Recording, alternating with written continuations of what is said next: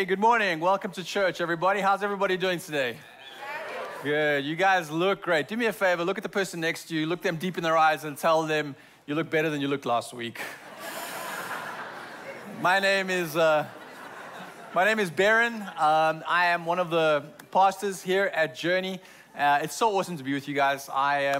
It's not lost on me the privilege that it is to be able to be on this stage on a Sunday and share this stage with people like Scotty and other great communicators. So I'm really grateful to be able to share this message with you guys this morning, and just happy to be a part of such an amazing church. I want to go ahead and welcome our Highlands Ranch location watching with us today. Can we give Highlands Ranch a big applause?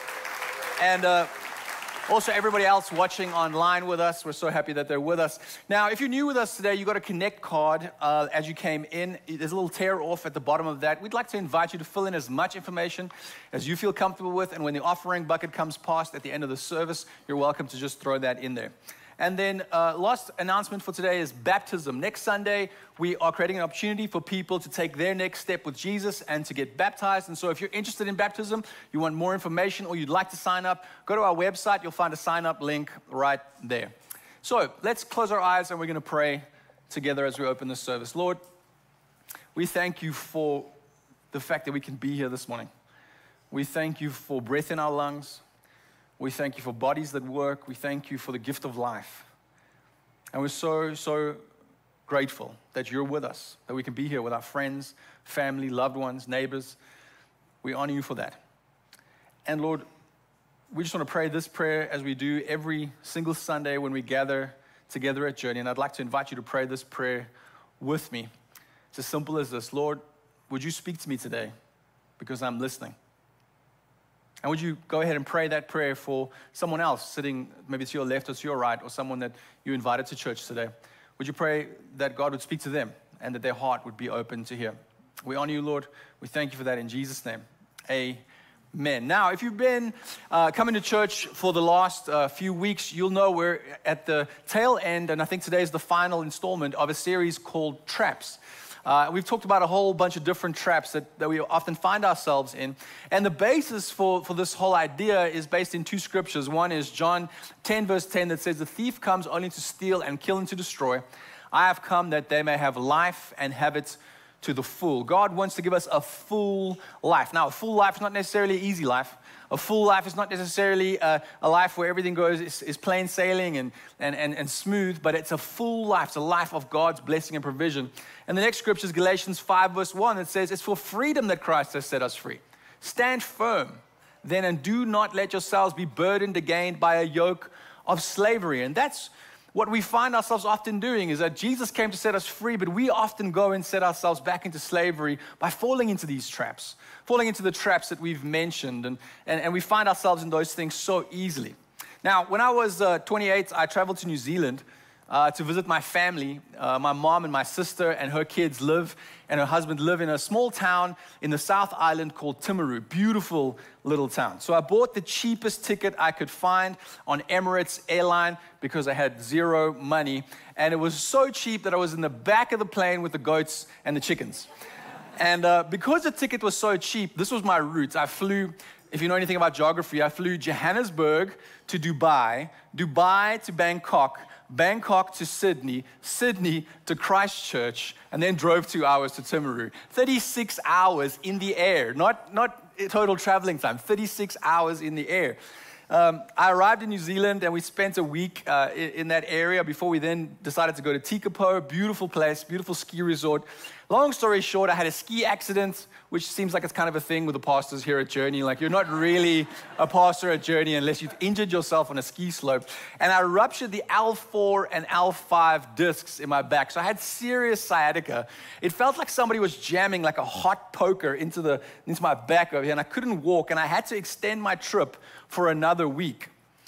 But the good thing was that my travel insurance ended up upgrading my ticket from economy to business class on Emirates, which ended up being the entire 36-hour flying route back again on Emirates in business class, because I had to lay down because my back was so sore. And I'm telling you, it was amazing. It was the best, most painful thing I'd ever experienced in my life. Because what happens is, you get on the plane before everyone else, right? Which is awesome.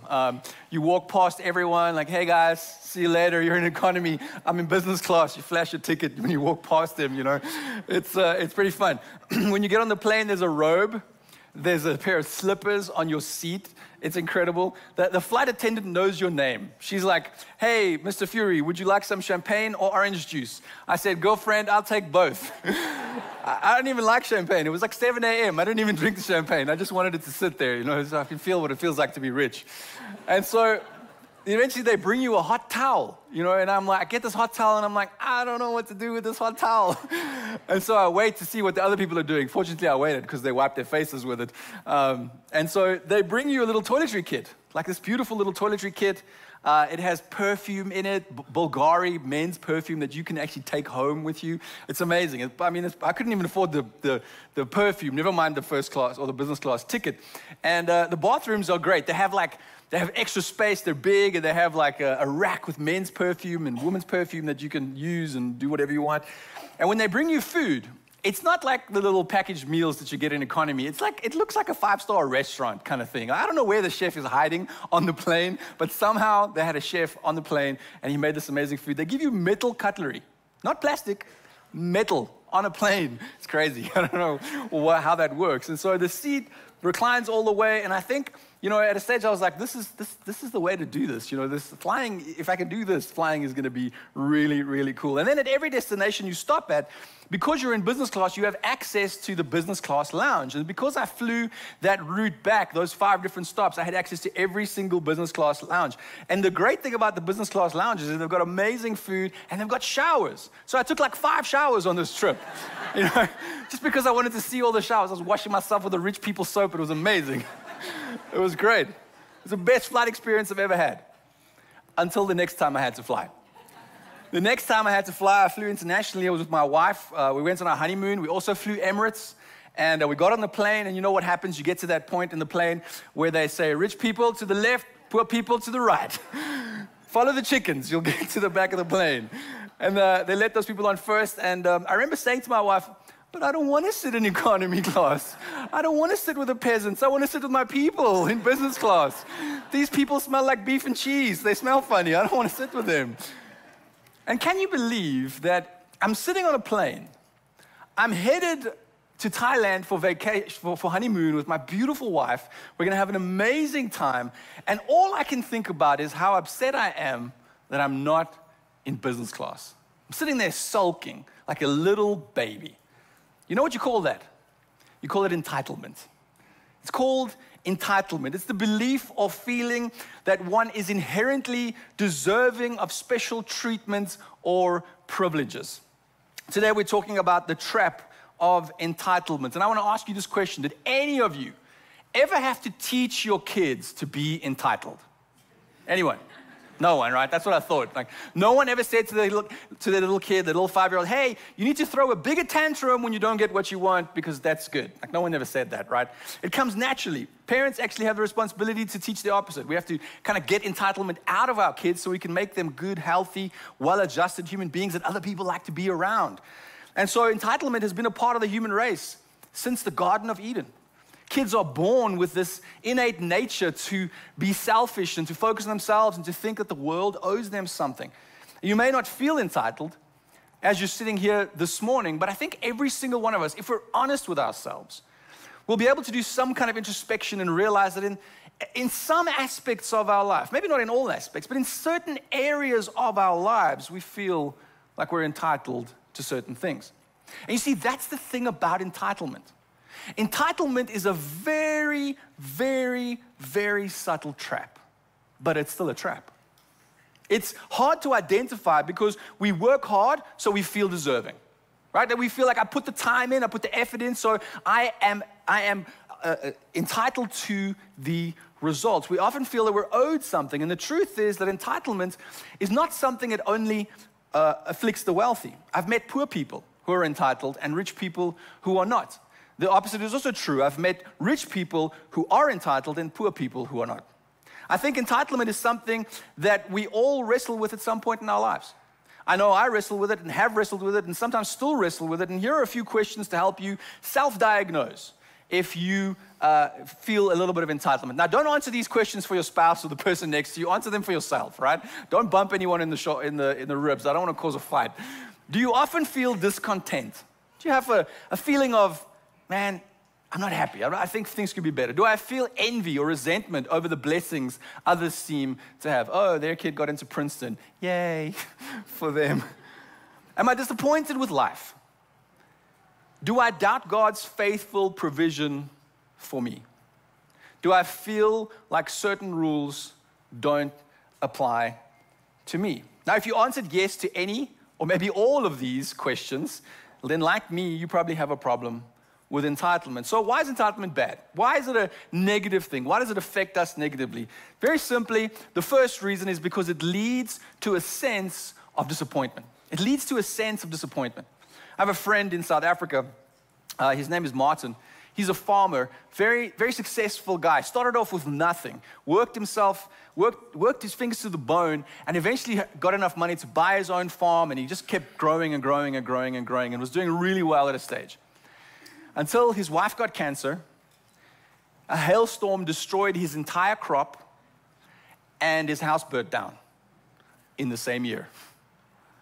A squirrel chewed an electrical cable, got electrocuted, and set fire to the house. And I remember sitting with him, and him telling me like the emotions that he's going through and the experience that he's had with all of this trauma and all of these difficult things in his life. And I remember him saying to me how disappointed he feels in God. How he feels like God is against him, like God is punishing him, like God is treating him and his family unfairly. And I remember sitting in that emotion with him and honestly not having an answer for him. Not having a smart theological rebuttal to his situation and not being able to really comfort him because honestly, I looked at his situation and I thought, man, this is a pretty raw deal. A few months later, we had another conversation. And in this conversation, when we started the conversation, I could see that his entire demeanor was different. Like it looked like he'd gone through a transformation. And I asked him, what's going on? What's different about you? And he said, well, my wife is still sick. She battled cancer for a long time, and she's actually in remission now, which is really awesome. He said, my wife is still sick, my house is still burnt down, and my crops are still destroyed. But I stopped asking God, why me? And I started asking God, why not me? Why not me? What makes me better than the guy next to me or the other guy that the same kind of things happen to? See, I think entitlement makes us believe that God owes me something. That he's got to deliver. He's got to do something for me. Because we think because we follow Jesus, we're entitled to some kind of special treatment. We're entitled to everything always going well and having an easy life, and that our faith would just be a walk in the park. The problem is if someone told you it's a walk in the park, they lied to you. It's Jurassic Park, And so Jesus never said that life would be easy. He never said that. But he did say that even though life will get tough, I'll be with you. I will be alongside you. I will be inside you. I will guide you. I will provide. I will help you during the good and the bad seasons of life. And so the problem with entitlement is that it makes us believe things about God that's not true of God. It makes us believe things of God that are not true of God. The truth is that God never stops being good. We just stop being grateful. God never stops being good. He has always been good. He will always be good. It is in his nature. It is who he is.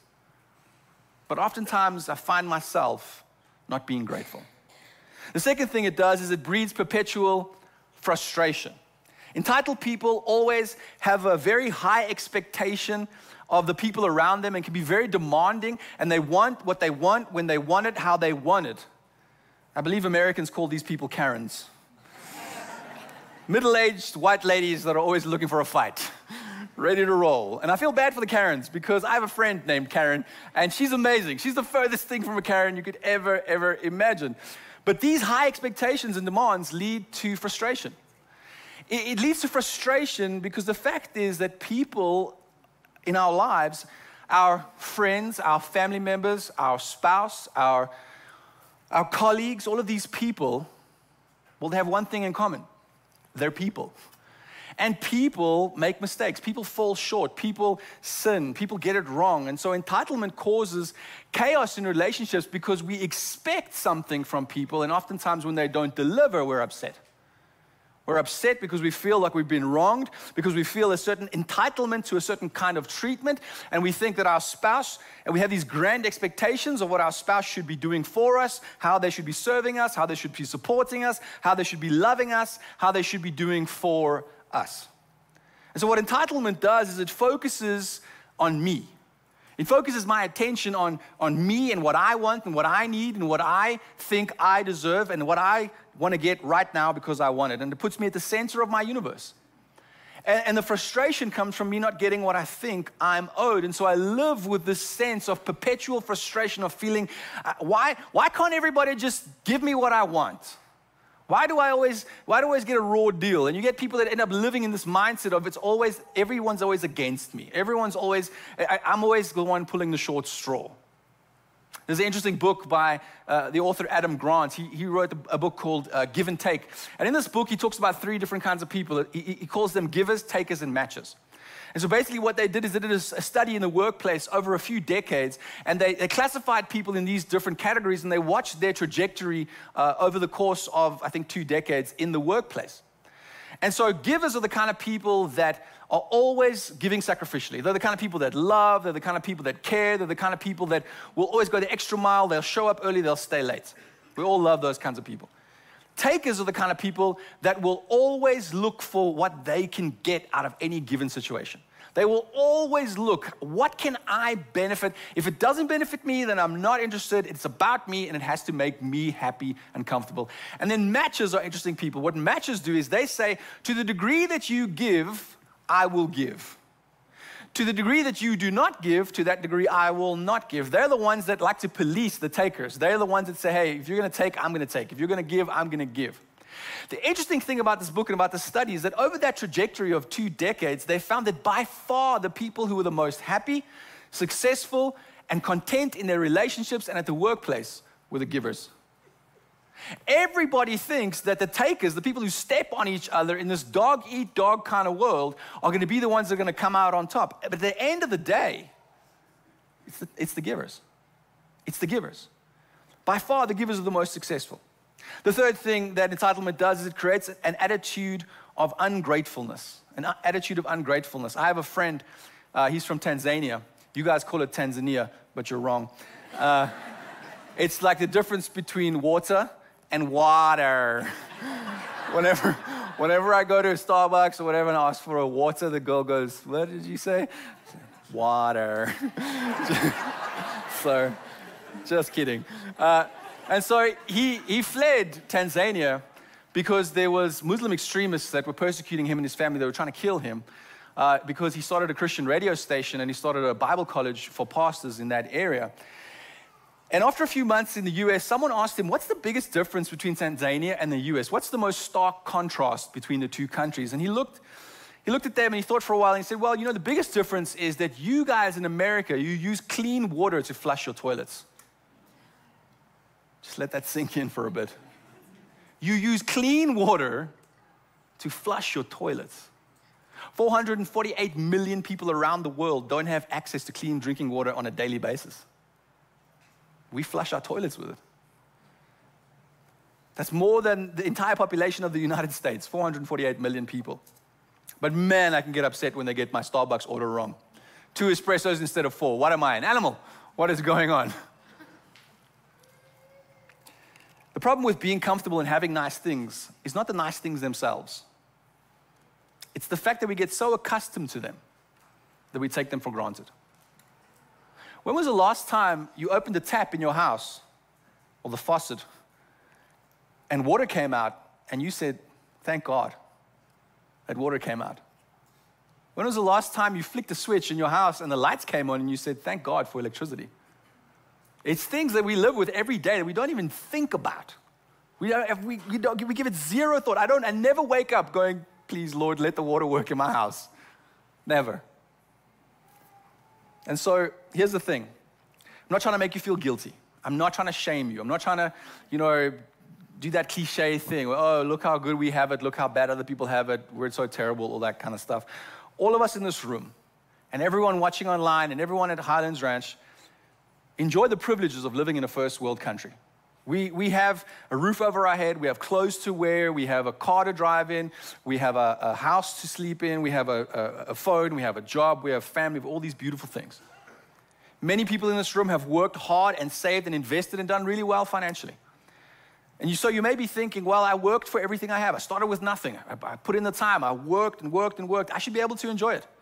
Or my parents gave me some money and I should be able to enjoy it. Or I went to college and I worked really hard and I should be able to enjoy the fruits of my labor. And you know what? You're right. You're right.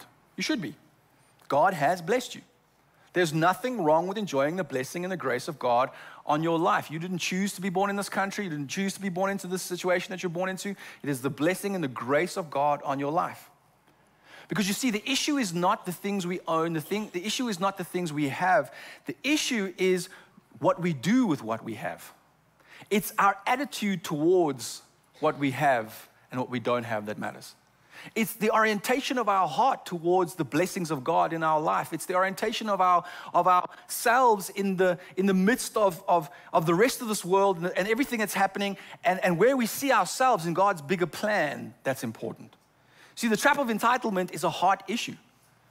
It's a heart issue. It's about my orientation, the orientation of my heart towards the blessings God has given me. And so the best example of this idea can be found in the Gospel of John, chapter 13. And this is John's account of the Last Supper. You've probably read it before, but in John 13, verse 2, it starts with this. It says, the evening meal was in progress, and the devil had already prompted Judas, the son of Simon Iscariot, to betray Jesus. So you know the story. Judas is betraying Jesus. It's already in motion. All of this is about to happen. And then John goes on and he tells us this in verse 3. He says these two words right on the front end of the sentence. He says, Jesus knew. Now, I think those are two really important words, because I think through those words, John is trying to convey something to us of a realization that Jesus had in that moment. The rest of that scripture says Jesus knew that the Father had put all things under his power, and that he had come from God and was returning to God. It's as if John is telling us that in some new way, it kind of dawned on him. This realization took place as he sat in this room with this group of disciples and this one that is about to betray him. It dawned on him and it hung over him that the Father had put all things. You know what the Greek for all things is? I don't know which one it is. Is all things. Like all things means all things, all authority in heaven and earth. Every single bit of power, every single bit of everything, he placed under the authority of Jesus, because he was fully God and fully man at that moment around that table with those guys. I think the realization that he had was not only that was he the most powerful person in the room, but he was the most powerful person in the city. Not only was he the most powerful person in the city, but he was the most powerful person in the nation. Not only the nation, but he was also the most powerful person in the world. By the snap of his fingers, he could deliver the same amount of power that a nuclear weapon can deliver. He had all the power in the world. So what do you do? What do you do when it dawns on you that God has given you all of this power? And right down the street, there's a group of people who are conspiring to murder and execute you on a cross. In fact, the cross is already picked out. What do you do when it dawns on you that you're the most powerful person in the room, city, country, planet, and you know that the man who is going to betray you was sitting across from you right now? In fact, he's probably slipped out the back. He's probably on his way down the road to go and betray you for 30 pieces of silver. What do you do when you realize that you've been entitled by God with all the power that has ever existed and ever will exist in the world? Look at what Jesus does next. John 13, verse 4. So he got up from the meal, took off his outer clothing. And so the context of that, you have to understand he was a rabbi. And so a rabbi wore a robe that was a symbol of his authority. It made him stand out from the crowd. So he had his disciples, they'd look the same. And the robe, the rabbinical robe would set him apart. People would see as they approached him or as he came into a city that he was different to the rest of the people that was with him. And so Jesus stands up from the meal and all eyes go to him. Because what is he doing? He takes off his robe, and then what he did next, I'm sure there was not a word spoken. I'm sure it was dead silent. Verse 4 carries on. He says, so he got up from the meal, took off his outer clothing, and wrapped a towel around his waist. At that moment, there was many different emotions in that room. I'm sure they realized what he was about to do because this was customary in the Jewish culture. He'd gone from rabbi to servant simply by taking a robe off and tying the towel around his waist. And so guess what our Savior, guess what Jesus does the moment that he's aware that he had been entitled by God to all the power, all the authority, and everything in this world. Guess what he does? He takes on the form of a servant. He becomes a servant. He becomes a servant. Take a look at this. John 13, verse 5 to 6 says, after that, he poured water into the basin and began to wash his disciples' feet, drying them with a towel that was wrapped around him.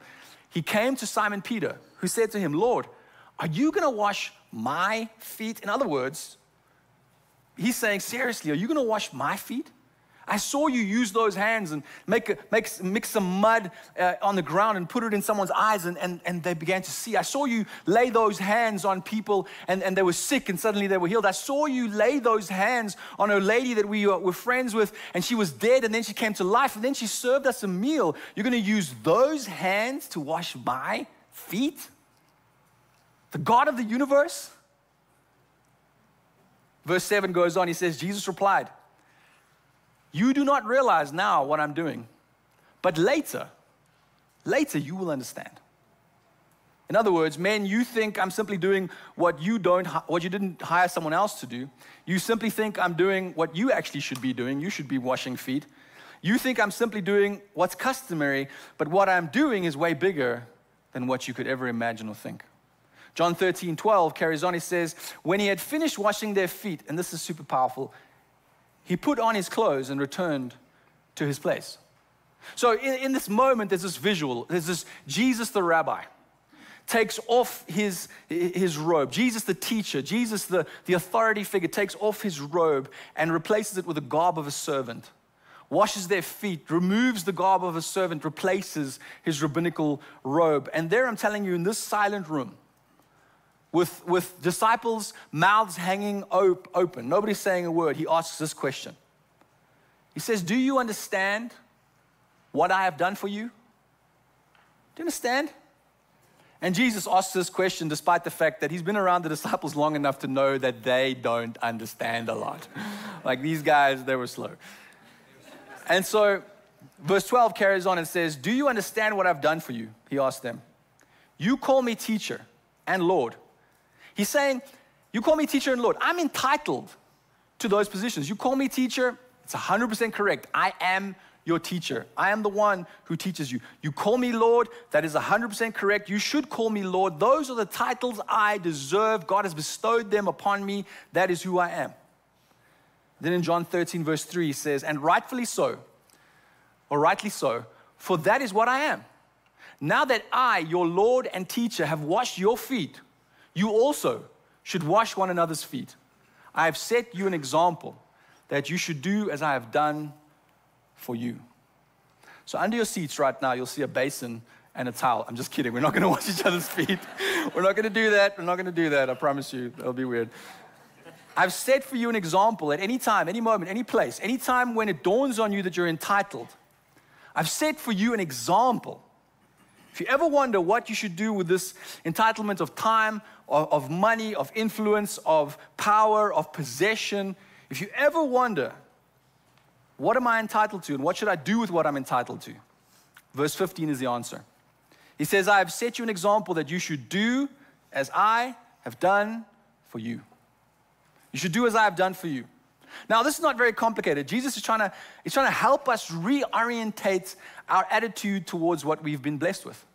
He's trying to help us understand why we have been blessed with those things. Jesus says, I've set for you an example. I went beyond teaching, I set the example. I want you to look for a way to leverage what you have for the sake of those who have less than you have. I want you to look for a way to take what God has blessed you with and what God has given to you, whether that's time, whether that's treasure, whether that's talent, and I want you to use that not for self-gratification and only your enjoyment, but for the blessing and the benefit of those around you in the world. I've set you this example. As I have done for you, so you go and do. That should be the reputation of the church in every community in the world. It should be the reputation of the church. When people think of the church, they should think, I don't believe what they believe, but I'm sure glad they're in this community. I don't necessarily buy into all the Jesus stuff, but I hope my daughter marries one. I hope my son marries one. I don't really do the whole church thing, but I like to hire these people because they're great workers. I like to work for these kind of people because they're incredible, incredible employers. I don't necessarily embrace all the theology, but I tell you what, the more you give to these Christian people, the better the environment around them gets because they give and give and give. And so he goes on in John 13, verse 16. He says, very truly I tell you, servants are not greater than their masters, nor are messengers greater than the one who sent them. Now that you know these things, you'll be blessed if you not write a book about them, not make a Facebook post about them, not build a theology around them, not build a church around them, not any of those things. You'll be blessed if you do them. If you do them. If you ask the question, what should I do with what I've been entitled to? Jesus would say, go and use that for the benefit of others, not for yourself. The world will be blessed if we do that. And the road to recovery begins when we leverage our entitlements for the benefits of those that are less entitled. Imagine how the world would change. Imagine how the discussion in our nation would change if the more entitled you were, the more apt you were at helping those who are less privileged than you. If that was the default. Instead of saying, I'm entitled, give it to me, I want what I want, when I want it, the way I want it, we took on the servant's robe, wrapped a towel around our waist and said, how can I make a difference? How can I influence this world for the better, my family for the better, my workplace for the better, my colleagues' lives for the better? How can I make this world a better place through what God has blessed me with? And so this is the trap of entitlement. The question is, what is the way out? And so I want to give you some escape strategies for the trap of entitlement. The first one, as we wrap up today, is serve others. Service to others is powerful because it's one of the most practical ways that we reorientate our own hearts. It's a practical way for us to say, hey, my needs are not as important. I am not the most important person in the world. I am not the center of the universe. I am going to take the opportunity to serve others. Not because of what I can get from it, but because God has called me to give and to serve. Serving is an attitude. It's a posture. It's a pre-decision. It's a thing I do. I serve at church. I decide I'm coming. I tell them I'm going to be here at 8 o'clock. I show up before 8. I serve. I give. And many of you already do this at church. We have the most incredible serve team members in this church. We have people doing kids ministry and middle school ministry and high school ministry and host teams and group leaders and ushers and all kinds of people. People doing parking, making sure that there's no fist fights in the parking lot. We have so many amazing serve team members. And they live this out. And so I want to tell you a story about my friend Bob.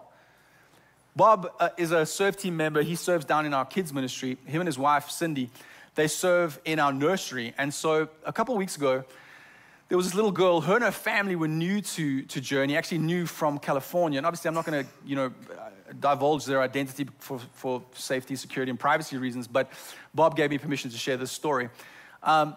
So she was new and she was very, very, very upset. She was crying. She was away from her parents because obviously the parents came upstairs to do church. And so she screamed from the start of the service till the end of the service nonstop. The parents decided they were going to give it one more try. They're going to come the next week to church. And if it happens again, they're not going to come back to Journey or they're not going to come back to church again. And so the same thing happened the second week. My wife was actually holding this little girl. She was screaming. She was losing it. And in came Bob. And the little girl looked at Bob and went, Dada, and reached out her arms to him and just grabbed hold of Bob and just embraced him and stopped crying. And Bob was like, is it okay? Can I take her? My wife was like, take her. You're the man. You take her. And so that whole hour, Bob just walked around with her and showed her different things. And she was very, very, very comfortable and very peaceful. End of the service, parents come downstairs, they meet Bob, they share stories, they share information. Bob finds out that they're new from California, they don't have family, the wife is pregnant. They share information, they say, hey, we'd love to help you, to babysit, all those kinds of things. And at the end of the day, at the end of the exchange, everyone's in tears. Bob turns around he's in tears. My wife sees he's in tears and she says, Bob, what's going on with you? Why are you crying? And Bob says, you know, Moshe, my wife and I can't have kids. And God told us when we started serving in Journey Kids that this would be the way that he's going to give us kids. The kids that we serve are going to be the kids that he gives us. And that little girl started healing something in my heart today. And I'm just so grateful.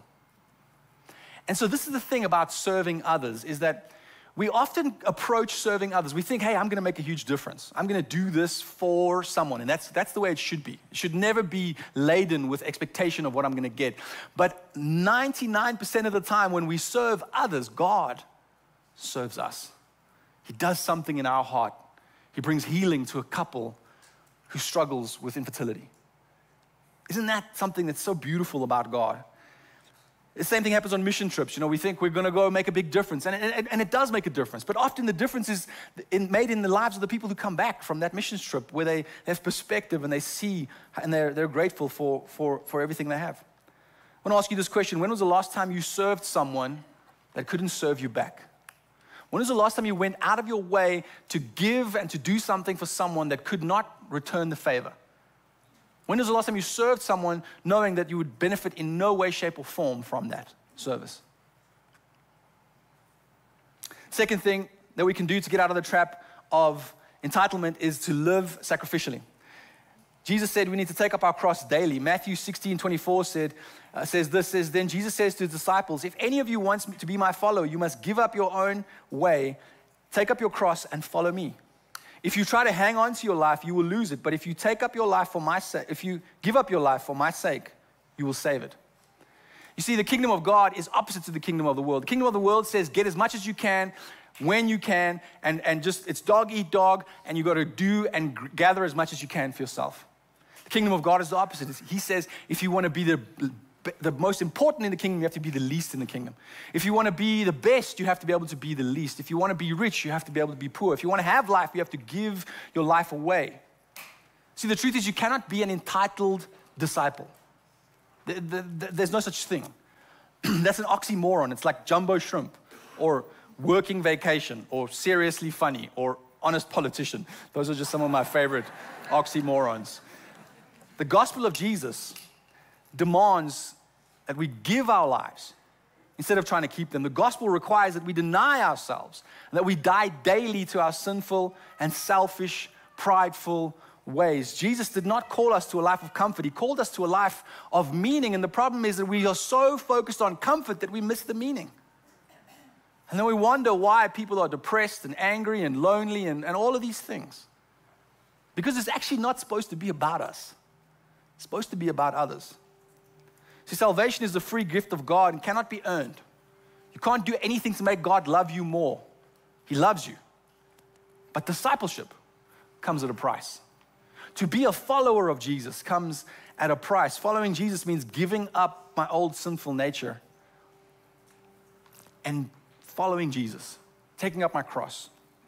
I want to ask you to bow your heads and close your eyes with me for a moment as we do some introspection. And as you have an opportunity to speak to God in your own words, maybe you're sitting here today and you realize how blessed you really are. And again, the point of this message is not to make you feel guilty. The point of this message is to help you go, hey, look at how good God has been to me. How can I go and be good to others? And so maybe in your own heart, there's a little bit of a repentance piece that needs to come in where you maybe need to go, God, you know what? I haven't served my wife, or I haven't served my kids, or I haven't served my work colleagues, or I haven't done this, or I haven't done that as well as I could. And maybe this is an opportunity to pray a simple prayer and say, Jesus, would you help me to put others first and to think of myself a little bit less? Not to think less of myself, but to think of myself less. Maybe you want to pray that prayer. Lord, we thank you for your grace. We thank you for your goodness, Lord. We know that we all fall short, but yet you're so good, so kind, so merciful to every single one of us every single day. Help us to be grateful for your blessings and everything that you bestowed upon us. Help us to realize that the reason we have those things is not for our own enjoyment alone, but also for the blessing of people around us and the world around us. Help us to make a difference in this nation, in Douglas County, in our schools, and everywhere we go, everywhere we set our feet. May people see the love of Jesus through the service of his people. We honor you for your goodness, your mercy, and for everyone that's sitting here today, Lord. Thank you for this amazing church. So many generous, so many wonderful, amazing people sitting in front of me today. I'm so thankful for them. Pray you bless them and you bless their families. In Jesus' name, amen.